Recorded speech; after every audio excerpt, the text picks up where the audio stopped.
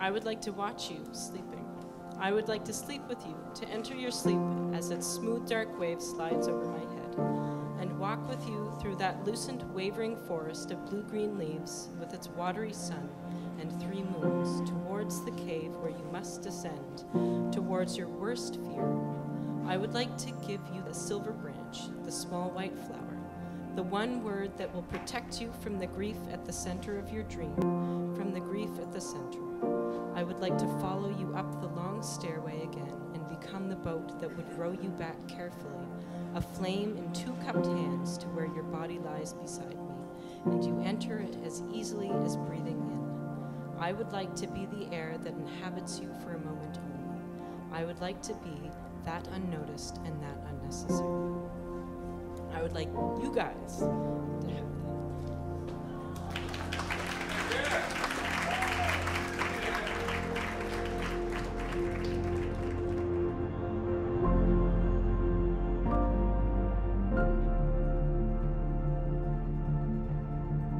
My dearest Mada, when we first met, I wasn't entirely prepared for your arrival.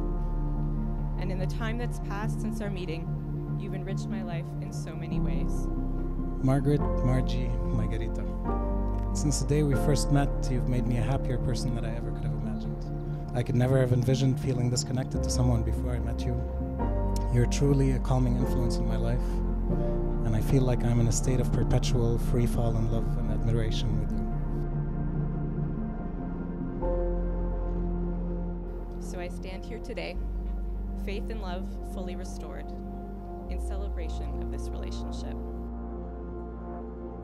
I promise to always be there, remain standing by your side as we grow older together. I promise to always try to make you feel comfortable and safe. I promise to not sweat the small stuff and to always be open and honest with you. And I promise to let you be you and walk along as your companion through your journeys, starting with this one.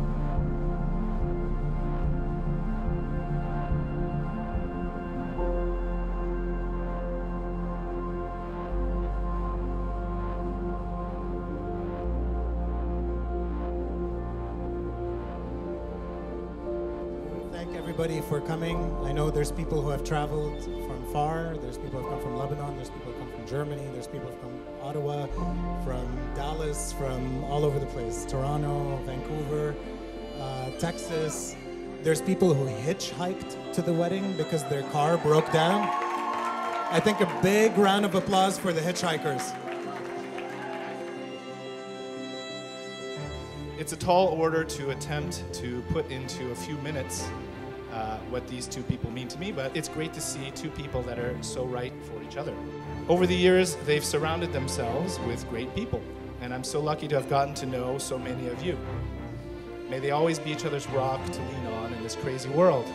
To Margaret and Mada.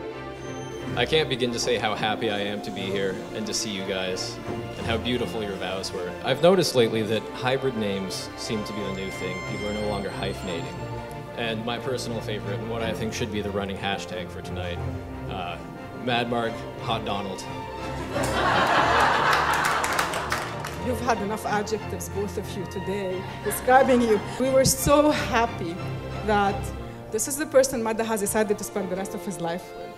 And we are really, really glad that this happened, that we're here to witness this, and that this is happening with everyone here. Who can find me? So as years went by in Canada, that funny, loving, cheerful young brother started to show deeper signs of greater responsibility and more careful planning. It became clear that, somebody has come into Mada's life, and that's a beautiful bride, Margaret. She became the balance and harmony to Mada's life equation. There's a third kind of decision that people make, and this is the kind that everyone really respects, everyone really looks up to. These are the decisions where it couldn't possibly be any other way. Not because you should, not because there's no other option, but because for you, you couldn't do it otherwise. And you have this unique opportunity to actually cherish one another.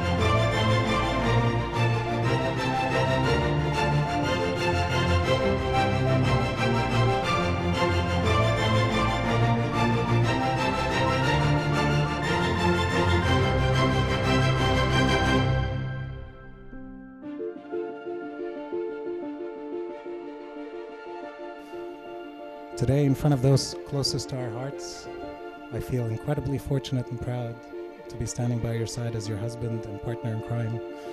And I know if my father could be here with us, he'd be so proud to call you his daughter-in-law. You've shown me that love can feel easy and natural, and that even the normal tough parts can be handled in a way that brings us closer to one another. And I'm so truly proud of the relationship we've created together. Fully confident that together we can handle all of life's trials and make the most of all the joys that we may be lucky enough to have thrown our way.